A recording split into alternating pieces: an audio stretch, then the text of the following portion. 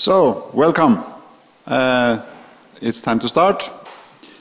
We're going to have a talk for about 45 minutes about SimpleFX, and let's hope we will be able to communicate to you how to use SimpleFX and what SimpleFX is capable of doing. My name is Hans-Henry Sandbeck. I'm the CEO of Sandek, which is a startup company only 1 year old, 1.5 almost. So what you see today is very fresh, very freshly baked, and you will see a solution which we think is very exciting, especially one feature.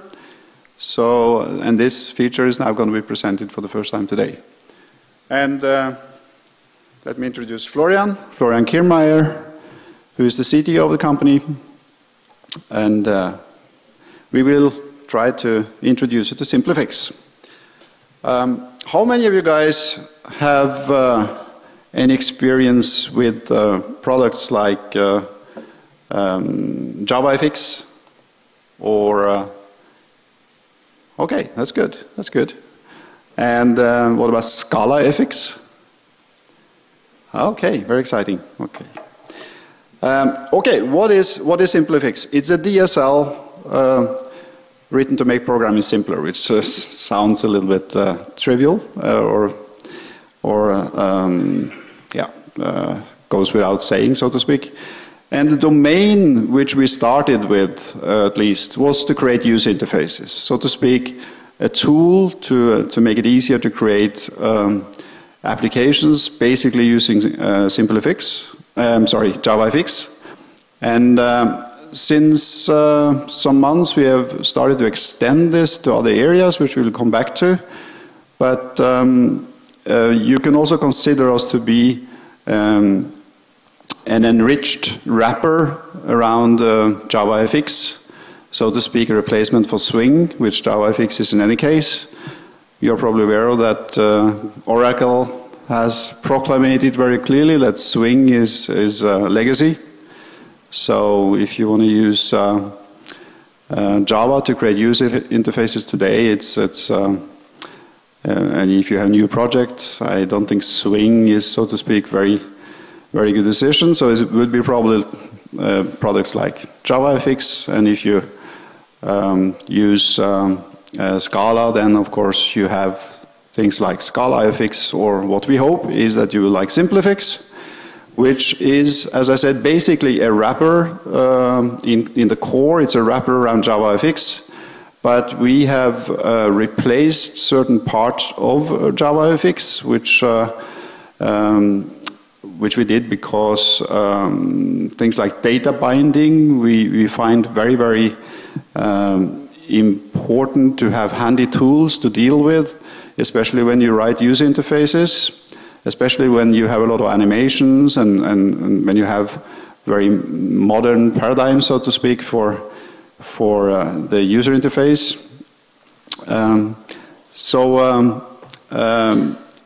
The data binding which we are offering is actually not containing anything from JavaFX at all. It's our own implementation, and the same goes for animations, which is also offered by JavaFX, but we use our own solutions for that, which means, of course, you can still use the native methods of JavaFX. You can use all the APIs. They can be totally transparently used from SimpleFX, but we think there is a handier, more efficient way of doing this with our implementation of especially data binding and animation. And in JavaFX you have like 41, 42 property types.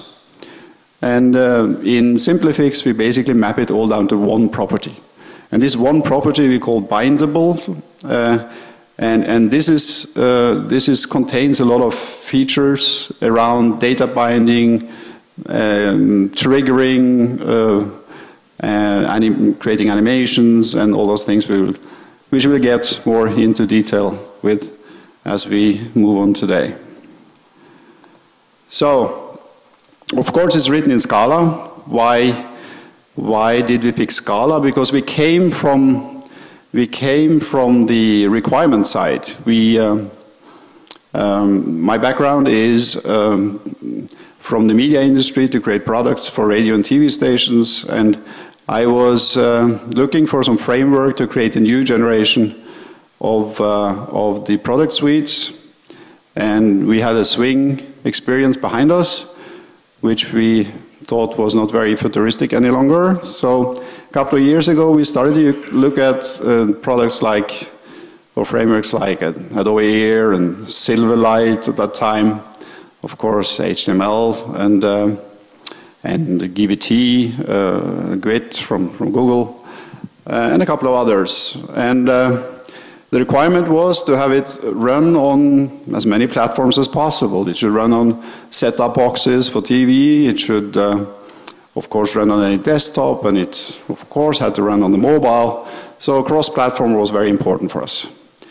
Then we came along and we learned to know JavaFX. At that time, it was still the JavaFX script, which now is an open source project called Visage, which is run by Steve Chin, who is also leading the ScalaFX project, who we have contact with. And we thought that JavaScript had a lot of very interesting paradigms in the language. It was also focusing very much on data binding, but it did not really take off, and it did never reach a maturity level which could make it be a candidate for industrial usage. So then we came along with, we found Scala, which is 2-3 years ago. And because of the flexibility of Scala, the possibility to write DSLs, we are extremely happy with what we have been able to achieve with Scala. Florian has done a lot of work with the Scala Macros, and for our browser solution, which we'll take a look at a little bit later, we also use Scala.js, Scala.js. So Scala is for us, seems to be an ideal solution for creating what we here wanted to achieve, which is basically more or less its own language for creating user interfaces in a convenient way.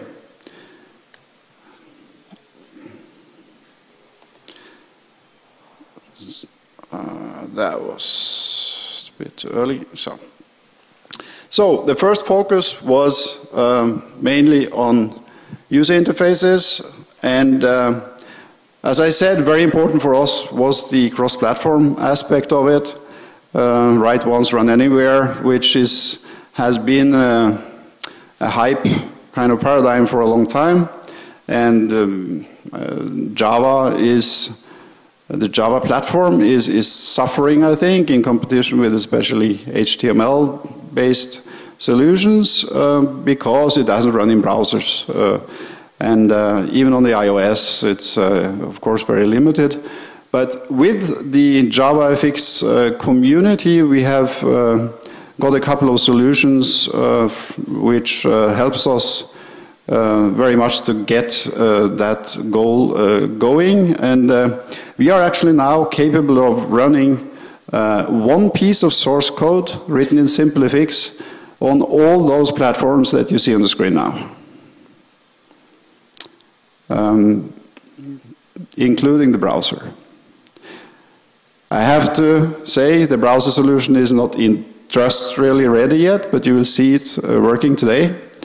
So we can run, you can create your own app written in SimpleFX, and it runs on Android and iOS, so you can do classical app development with SimpleFX. And as a spin-off, so to speak, you can run it on desktops, on TV set-top boxes, on Internet of Things like the Raspberry Pi, which is actually pretty much supported from the JavaFX community, which we profit from. And what you will see today is that the same piece of source code runs through the browser. I have to say through and not in, because we don't want to come with anything which is technically wrong here, but you can start the same application through the browser, and it runs in a surprisingly performance way, although the business logic actually is running on the server. So in the JavaFX community, there has been a couple of projects going on for a couple of years which are focusing on the issue of making Java run in the browser. One is called Back to Browser, which is also pretty strongly influenced from a guy from Munich who we know. And we are based in Munich as well. And there is another project which I've forgotten the name of. So there are 2 or 3 projects out there, but they have a totally different approach. They try to run JVMs written in JavaScript, for instance, inside of the browser, and which is a very nice approach, and I'm sure they will be successful in the end. But I think still that has some performance issues which are hard to deal with. We have a totally different approach. We let the JVM stay away from the client. It runs on the server, and we make sure that the presentation is happening on the desktop in the browser. So we are using Scala.js to make that happen in the browser. So it also means security issues are taken away from the client. You basically have our driver only running in the browser, and all the business logic runs in the server. That means also if you have heavy computation, if you have an app with heavy computation requirements, which would have problems to run on a mobile device, you can still run it with this kind of architecture because the computation, the major computation, is taking place in the server. And what happens on the client is pretty constant, very independent of how heavy the real business logic actually is. So we think it's an interesting approach. Of course, it also has some drawbacks. If you have very, very heavy load of animations, the bandwidth requirements are increasing a lot. Although we have a simulation, a planet simulation here, which is a good test for this, which you will see, which is doing a lot of animations and do need a lot of updates, which is running well. So we are very happy with the results and the benchmarks which we have achieved with this architecture.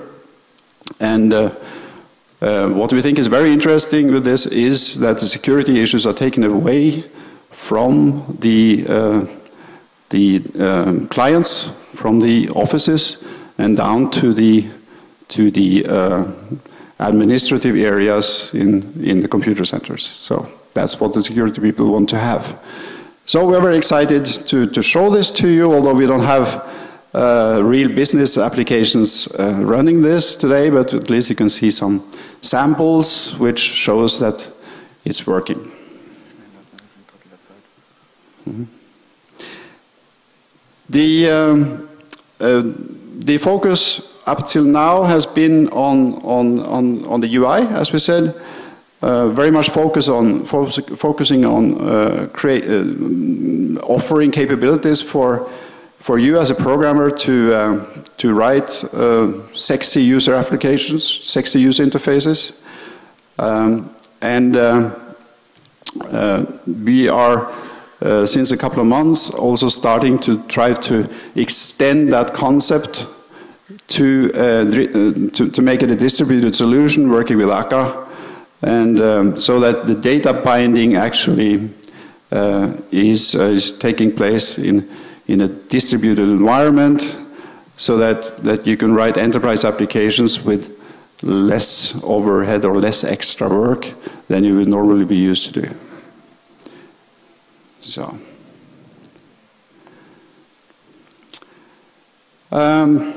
we'll just start a small sample for you to see what is actually possible to do with little amount of code.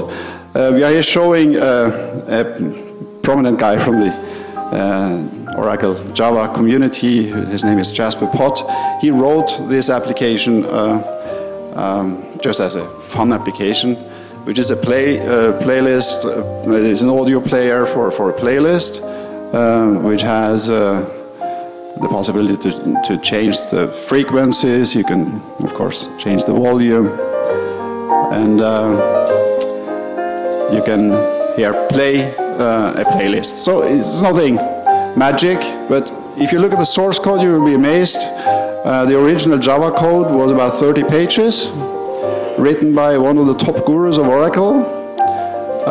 We wrote it down to 5 pages with SimpleFX. Very readable code, very easy to understand, and that is the factor, the relationship which we see. We have done that with a couple of other tutorials from different people, and we see that 1 to 5 is a very standard kind of relation that we easily achieve. So, yeah, and you can skip in the playlist and play. So it's the application itself is nothing spectacular, but I think what is nice about it is the source code itself, how easy it is to read and maintain the code, because it's very, very expressive, very concise. Boilerplate is totally taken out, which is one goal of our language. So, okay. So as I said, just a sample to show what is possible to do relatively easily with SimpleFX. And those applications, as I said, are run everywhere. So you write it once and you deploy it anywhere. So it runs on iOS. It's using a tool which is not our honor. It's a tool called RoboVM, which makes it also run in the App Store, because it basically packages it as an app, iOS app. So it converts all the Java bytecode, or the whole deployment which we produce is being then converted by RoboVM, and then you can just put it into the App Store, and then it's working. That's not our work, but we benefit from it. Similar thing is happening on Android. There is somebody from the JavaFX community sitting in different places of the world, in Belgium, in Russia, some other places, a small group in Sweden. And they have done a similar work for Android, so that you can write one piece of source code for both. Actually, that is not just working for SimpleFX. That could work also for other standard Java applications. So here we have, I will tell you a little bit of the background why we are showing some pictures of some people here and so on. The picture is a person named James Weaver, or Jim Weaver.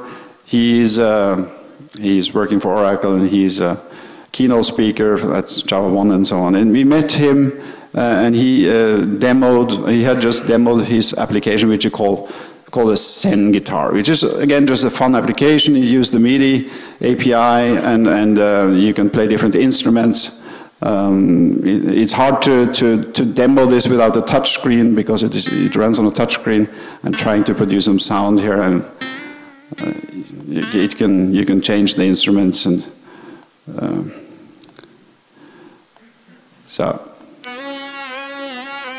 and you can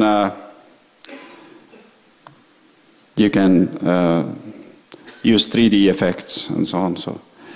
So James Weir wanted to make some sample which could show the 3D effects of JavaFX, and he was asking us, because he was pretty, I think he liked SimpleFX and the syntax and what you could express in a different way than with Java with it. So he asked us to take his source code and rewrite it into SimpleFX, which we did, and the same result, or 1 to 5, was easily achieved.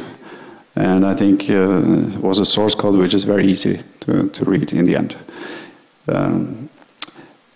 I thought about it after the presentation was made. I should have written all the links in here, because this is a YouTube video of James Weaver using this application on the Microsoft Surface, where he plays a guitar, so to speak, on the Microsoft Surface together with a real bass player. So if you would run this this video, which is you can easily find it on the internet also if you Google a little bit, then it's a kind of fun. They play a duet with the Surface and a guitar. But it's a small piece of source code that is basically what we are trying to communicate. Hmm? We're running out of time. Yeah. Okay. Yeah, I was going to open the I don't know whether it's the internet connection here. I was going to open this link, which doesn't seem to work. Let me see. Yeah, here it goes. Okay, we will not open this, we will not take a look at it. It's a fun one. If you want to have some fun to look at, you can open it yourself. I was just told by my colleague I'm too slow. We have to speed up. So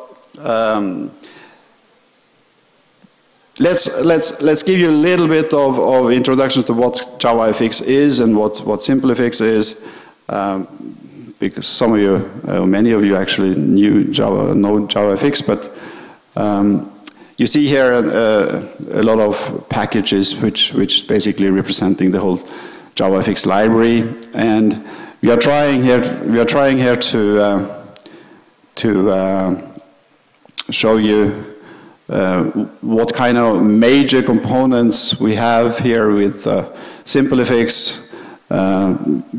We have introduced a term which we call expression binding, which is very related to the term data binding, of course, but it's rather powerful, and I think data binding is not really covering everything we are trying to do. We have extended some of the classes in JavaFX with a term which we have also introduced called extension classes, which is comparable to the implicit classes in Scala. But as you know, the implicit classes can't really have any local members. With extension classes we can. So you can have an instantiated object and we can actually, on the fly, extend it with more members and more methods and so on, which we are using a lot internally also in SimpleFX.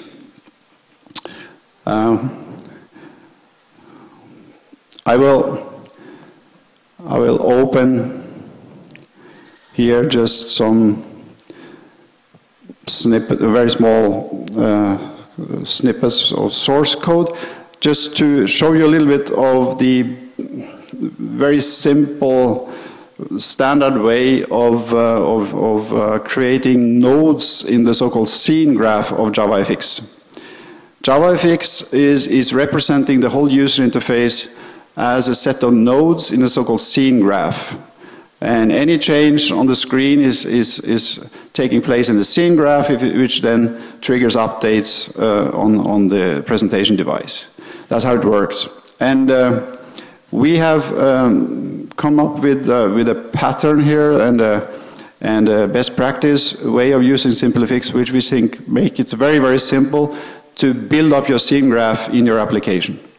On the left side, you see there is the way of calling a class called myType from the higher level application, and the myType extends some class. It will typically be a node class, which you have in JavaFX or in the core of SimpleFX. It could be a so-called parent, or it could be a group. It could be different kind of classes which represent one node or a subtree in the scene graph. So what you do is you call the type or the class, which is basically an extended node or a subtree in the scene graph, and you do it in a JSON kind of way.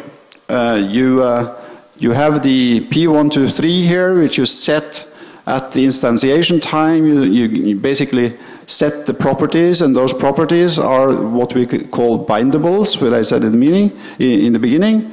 And those properties are very much more powerful than you have with normal variables. Of course, they're using the setters and getters kind of mechanisms in Scala, which makes it very much easier to create those properties. But we're also using macros to allow for you to use those properties as would they be simple variables. So the syntax doesn't become more complicated for you. You don't have to call the setters and getters. Well, that's the case in Scala anyway, but you also don't have to call a lot of those internal methods which they represented. So you just set in a very intuitive way for a simple language. You just instantiate it by setting those properties, and the arrow left is the binding operator, which allows you to use any arithmetic expression or any kind of expression, any function on the right side of the operator. So you basically don't have any constraint compared to if you do a regular assignment. You can use binding with exact the same syntax, as opposed to some others like JavaFX and so on, where you have a very clumsy kind of syntax for expressing binding or bindings between properties. Okay. I'm really slow, I'm hearing. Okay. Then I'll just show you how you can we just have some simple effects which we can apply here. Just a couple of lines of source code. That's the point. You just you just add the formula, some sinus curves to the effect class, which is an extended kind of functionality compared to what JavaFX offers, and makes it very easy then to make some simple effects. The effects themselves, as I say, you code them with a couple of lines. And this was an effect which Florian wrote as he was in the cafe here in Amsterdam, I guess. It doesn't make any sense, but it shows how easy it is. SimpleFX application ever. How easy it is to deal with that. Okay. So, no. Give me the microphone, please. Okay. He has the microphone. Okay. Hello. It might get a little bit flashy because of lack of time. This is a simple slide which explains a little bit how the binding at SimpleFX works. At the code, we first have A equals 1, B equals 2, and then we make a sum declaration which is binded to A plus B. And when A gets the value 3, the sum gets updated at some time in the future to 4. That's the basic functionality of the bind operation, which is very elemental in SimpleFX. And here we see again the pattern for classes, how they're instantiated. Okay. We skip this one. This is a part where we are showing the web application. This is a small application I wrote some years ago. It's a small Minesweeper game with one special feature. You're not allowed to play anywhere where you can't know the solution, and when you fail you don't get the places where the mines are, but where you could know that no mines are, which makes the game a little bit different. But when you're running it on the web with the other JavaFX solution, it might not be good to run everything on JavaScript, because this computation might take a while. And I'm now showing the browser solution, which contains, for example, the Minesweeper, which is based on the same code. No. Okay. Which can be played very well and also works fine on the mobile on the web, which is kind of unique for JavaFX web solution, which because the other solutions don't even work well on the desktop. And we have also some other games like this Untangle game, which I will show you now at the presentation. These games were on the road in 1 to 2 hours during a night in a hotel, which we had some other conference that we actually was in Holland. And he came down in the morning. We were in the bar and drinking beer, and he went to the hotel in the morning. When we talked to him, he said, "Well, I wrote the game during the night. It took me 2 hours." This is 100 lines of code. Okay. Just some general words about the bindables and the bindings. The bindables are really easy to use. You just, when you declare a variable, a var or a val, you just have to add this add bind annotation, and then it will become a bindable. And now you have this error method to do a binding, and you can put any generic expression at the binding. And when any bindable at the expression changes, it gets updated. It's easily typed because the variable you have, where you put the add bind annotation, has still the original type. So when you write add bind var e is equals an int number, then the type of e is still int, and you never see any other type. And the bindings are really powerful when you get used to it. They are simple to use. You just have to replace the equals operator with the arrow operator, which makes refactoring easy, and the decision whether you make an assignment or a binding is not anymore a question of work you have to do, but you can make it it's a question about what you want to have. The bindings are order independent because it doesn't matter in which order you declare the bindings, because at the end they all get updated, which makes the code more flexible, so you can arrange the code in a more logical way and don't have to make sure that the declarations are in the right order. They are elegant and declarative, and I would say they are really addictive. Okay.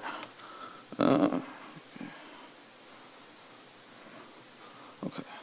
Here is the code of the Untangle game again. It's about 100 lines. 1/3 of it is more about line intersections.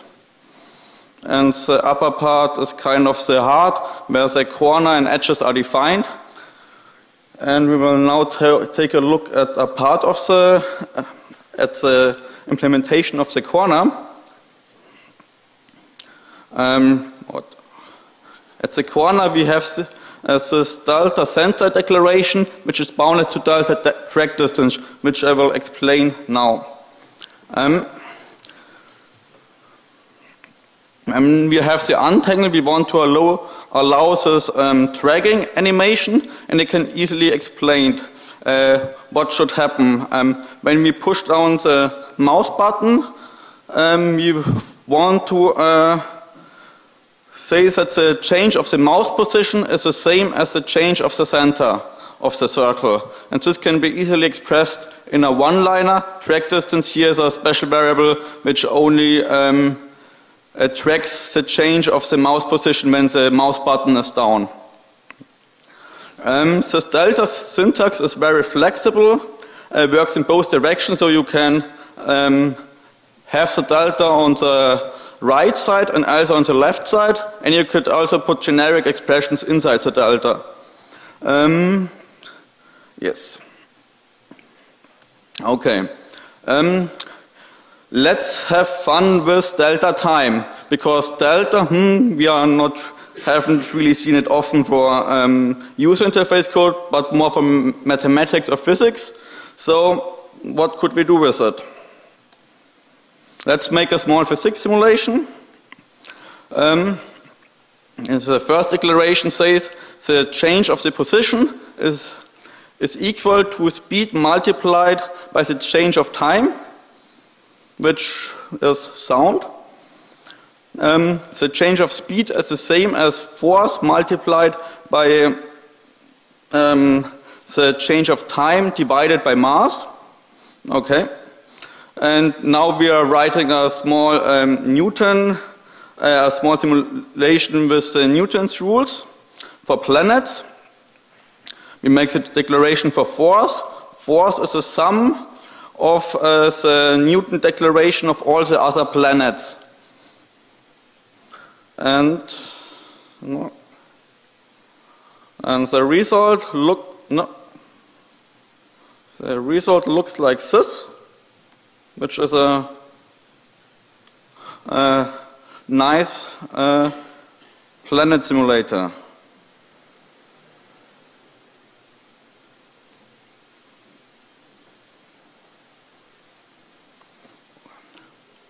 The gravity of each planet depends on the mass of all the other planets. So there are a lot of bindings here. A lot of bindings being calculated. It's all based on the binding declaration. So the heart of the program is only those 4 or 5 lines. We also have this planet simulator with a diff operator for the differential, which is a little bit shorter, but I think it's a little bit more expressive to do it with the delta because it's a little bit more abstract and more fun for presentations. Okay, one more point about binding and garbage collections. SimpleFX has a built-in mechanism for avoiding memory leaks. The following sample illustrates the problem. At first we have a bindable which is global. In this sample it is called heap size and contains the amount of heap size which is currently used. And the second is a text element which wants to display the user how much heap size is currently used.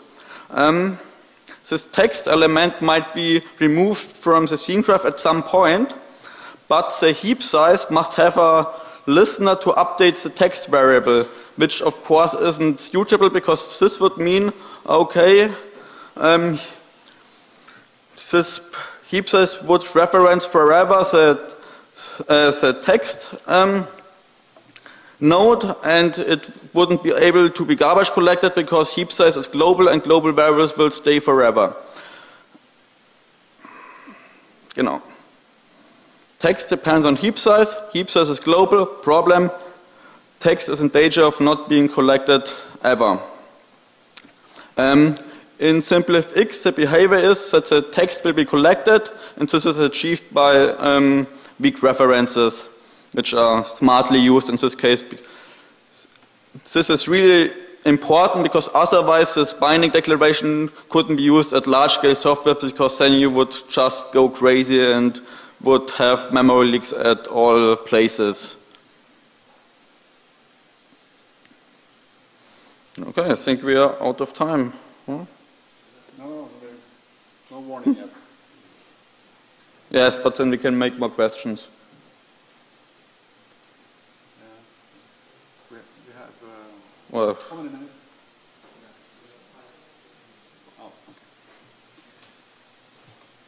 Oh, okay. We actually didn't came further than half of the presentation, which was my fault, I think. But we should leave those 5 minutes that we have left for any questions, maybe. Any questions?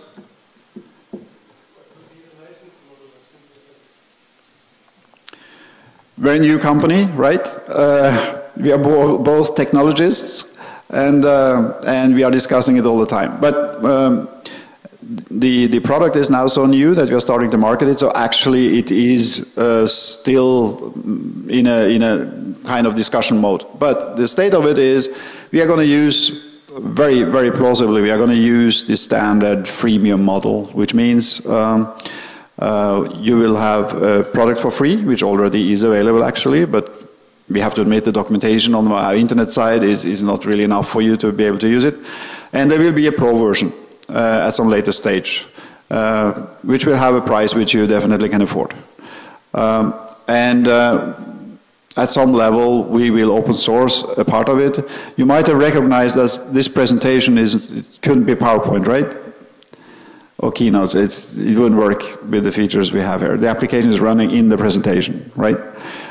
This was written in SimpleFX a couple of days ago, in a couple of nights, basically. So this is going to be an open source, for instance. So we will bring out several kind of tools and so on around it and make it open source. So to make it short, there will be a free version on our downloadable from our internet site and better documented than it is now very soon. Small notes to the free version, the Sang guitar sample and the planet simulator and the untangle are available on GitHub, so it's actually free and you can use it, which is maybe a bit shorter answer. Okay, any more questions? Maybe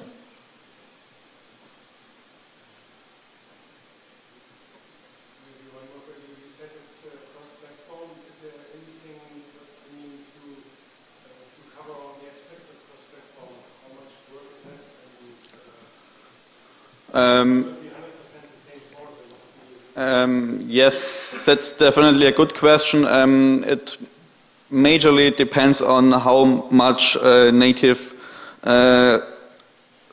libraries you are calling, because when you are using a lot of native calls, then you will get problems. But it's possible to write really cross-platform applications which really have the same source for all versions. As a Minesweeper, for example, it works on the Android, it works on the presentation, it works on web, and it's always the same code. Of course, there are libraries which are not the same on different platforms. So, of course, then you have to, you will make the abstraction layer of more and more libraries. You will do the language binding into more and more libraries as time goes. So it depends, of course, on how much specific kind of libraries you are using. But the core of the application will definitely be one and the same. I also should mention, of course, you have the reactive UI kind of issues. Of course, when you have different screen sizes, you have to have different layout on your user interface. So that's also something on our roadmap to create some tools for that, so that it can be easier to do. So, of course, if you have cross-platform or different devices or presentations, devices with different screens, of course you have to do something extra.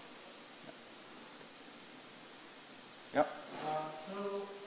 Is there any tooling around it? Like, how is the deployment in case of the different platform works? Like, is it seamless? I don't know, I have a checklist where I say, I want this to be a web app, and then the Scala.js support pops in, or I have to deploy it for iPhone. How does this work? Actually, the web, to deploy it on the web platform is a checkbox, more or less, because it happens to be the easiest for us. When you use the RoboVM and the different tools on the Android, we are using third-party tools, and we have our scripts which work today, which makes it very easy to do. It's on the level that you're used to when you deploy. So it's not really a checklist, but it's easy. Yeah. You said that you could do the logic for the application on the server side. Yes. But is that tunable, right? If I don't want it on the server side, if my customers have got smartphones and I don't want to load my servers, can I say actually I want all this to be done client side? On the smartphone, is not.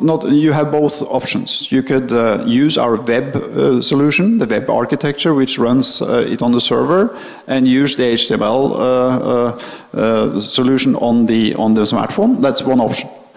But you have the other option, which is to use the native one, which means everything runs on your mobile device. I can't do mobile web with client-side logic. That's right. Yeah, that's right.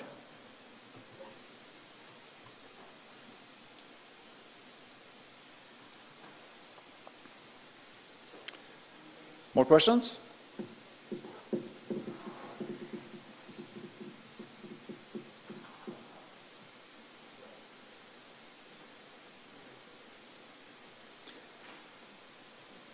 Okay, then thank you very much for coming and listening, and hope you enjoyed it.